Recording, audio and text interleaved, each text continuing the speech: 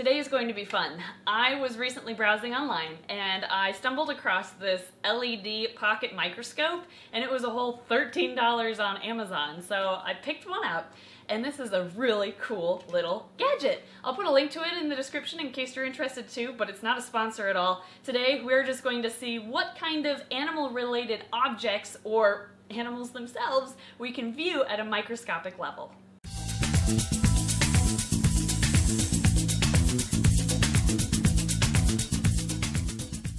I don't know what all we're going to look at today. It'll be a learning experience for us and we're just gonna find things as we go along. But the things I want to start with would be just a leaf from a reptile enclosure, a springtail, and an isopod, and then we'll see where it goes from there. Item number 1, a leaf. Oh, that is cool. Whoa, that's really neat. But it is just a leaf. So let's move on to a springtail. Okay, I think he's in here. Whoa! That's cool, they're like fuzzy. That's a springtail. Oh, look at his little eyes. Aw, they have hairy legs. Yeah, they do. See, I have a very shallow, what would be a depth of field. Yeah, very shallow depth of field, so you can only see parts of them clear at a time.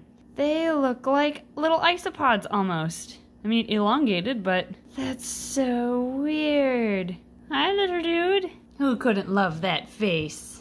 They have like a moon, like a colorful head. Yeah, they do. It's actually, yeah, you're right. That's really colorful. Who'd have thunk?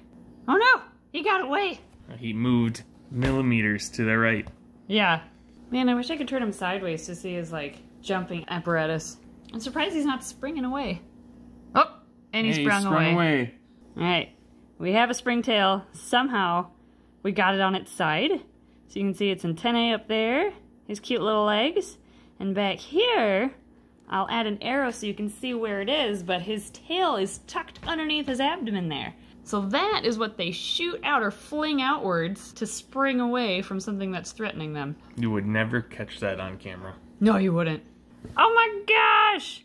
That's what a springtail looks like. That is so strange. Their faces look like manatees. Oh, look at the cute little guy. Cute little baby springtail. That is so weird. Look at his little face! Springtails don't go through complete metamorphosis like butterflies and moths do with a pupa or chrysalis phase.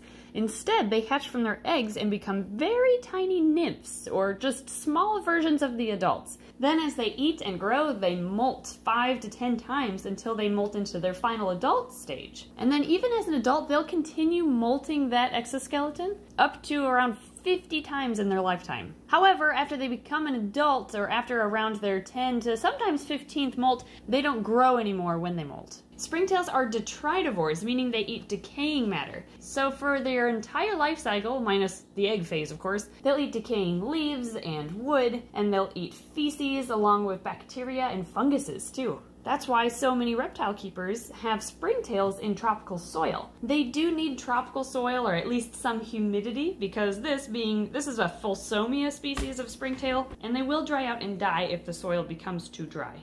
Next up, isopods. Oh man, you were staying still earlier.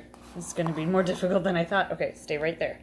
We had him under the microscope there, and then he crawled out and ran over there. Hey dude. You're not helping us film, you know that? Oh no, he's stuck on his back. Yeah, isopod! That's a dwarf white isopod belly. Took forever. Oh, there's his face. Oh, he's not happy. Oh, look at him go. I'm sorry you're on your back. It was the only way to keep you still. Aww, that's kind of cool. Next, we're going to do this teeny tiny little walking stick. We're gonna see if we can find his face. Oh, he's swaying. This might not be good. Yeah, it's gonna be a pretty hard one. Yes, it will be. We're gonna find your face. Let's see what it looks like up close. I want to see his eyes. Yeah. That's his leg, and that's his back. That's all I can fit into the frame with this teeny tiny baby walking stick. I think his head is to the left. So this way? Yeah. Oh, he's moving forward. That's his butt. Come back. Stop moving. He's doing his sway thing. Really? Oh, that's his head. Oh, nice. There. Wow. Look at those compound eyes. I think humans should have compound eyes. Oh, that'd be cool. See so much better. That is awesome. Whoa, fancy. Whoa. There we go. We're going to mix it up a little bit, and you guys have to guess what we're looking at now. We'll give you a few clues. You could technically eat this. It's pretty soft to the touch. It is both brown, as you're seeing here, and white. That doesn't help much. You can see Nope. it on the... It is... A tortilla! Okay, next we're going to look at a feather, one of Cheyenne's feathers up close. So you've got, that you can see with your just naked eye, you've got your quill here, and this part running up the center is the rachis, or the shaft, and then branching out from the shaft are these barbs, and those are the colored pieces here. Those are the barbs. But what you don't see are interlocking segments that connect these barbs together called barbules. So that's what I want to see under this microscope, are the barbules. All right, we're going to see how well this works. And yes, I'm laying my phone on here so that it like hovers right above the microscope. And yes, I did need this pamphlet because it was like 2 millimeters too short before. So here we go. Nice, okay. So each of those blue lines is one of those barbs that, again, branches off from the center shaft or rachis. And then as we focus in, now you can see the barbules, which are those black little lines that go the opposite direction. And these interlocking segments are what kind of zipper together to hold the entire feather together. Each one of those barbules has a hook at the end called a hooklet, and that's what locks everything together in between those barbs. That is so cool. I did not think that's what that would look like. Me neither, especially with the little purple dot in the middle. There's a few of those purple dots. Like how it's blue and yellow. Oh my gosh, I didn't even see the yellow. Weird. Do you know what this is, guys? This does have to do with reptiles. It's not a tortilla. You could technically eat it, though. I guess you could eat it if you might wanted. not want to eat this one, but you could technically eat it still. This is something that you actually could have in your house. Soon. Ready? What's your guesses? Wait, what are your guesses? This is the Snake Discovery Coloring Book. Available either now or very soon on the website. snakediscovery.com. Go check it out. Get a coloring book. We have tons of them. Yeah. And the first 500 to sell will be signed by both myself and Ed. Next, we're going to do our horned frog. What do you look like? What the heck is that? That's got to be a chunk of moss on her. Oh yeah, it's totally a chunk of moss. Alright, let's look at her skin, not what looks like a growth.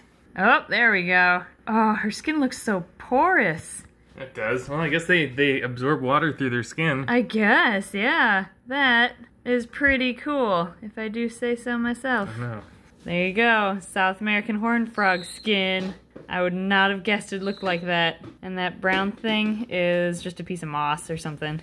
But that is her skin. It looks so porous and weird. You can do that with... Whoa, what's that? That's a pink spot on her. Oh, that's one of her pink spots. Next, we have Hypno, our pixie frog, or African bullfrog. What do you look like? You're so chunky, by the way. Okay, don't bite Ed. That's cool. So parts are blurry because he's kind of bumpy, so parts that are too close to the camera are blurry, whereas it only looks at a very shallow depth of field. I'm surprised he has so much yellow. Yeah, I'm surprised he has that much yellow too. And all those black flakes? Yeah. Or flecks, those are so pretty. Wow, dude. You're so pretty. You're a very pretty frog. You're a pretty boy. Look at your yellow, or look at your orange. Oh, Oh, look at all that orange. you're so flabby. Definitely a boy. Can I see your front? Oh, No. no. Don't look at my big toes. Oh. And last but not least, we're going to do shed skin versus real skin, or scales, on a snake.